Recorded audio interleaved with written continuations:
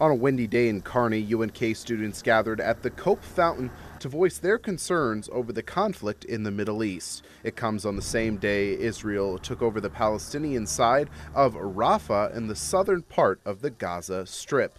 Students set up and held signs calling the war in the Middle East genocide. They also had material they gave out to people with more information on the situation in the West Bank. Simon Clark is a political science student at UNK, and he helped with the organization of the demonstration, and he says they wanted to bring awareness to a subject he feels is not talked about much locally.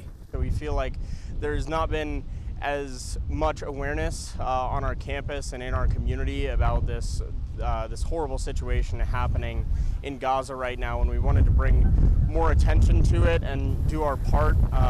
It's very easy to get into this mindset of there's horrible things happening in the world and there's nothing that we can do about it. So we came together to kind of see what can we do about it. Zach Markison helped organize the event, and he says based on recent actions from the U.S. government, they felt now was the time to speak up.